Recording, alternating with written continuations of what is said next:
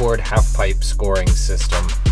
Each judge must use a 100-point system, for example, 2, 6, 87, 93, etc. Each judge can give a maximum of 100 points for each competitor.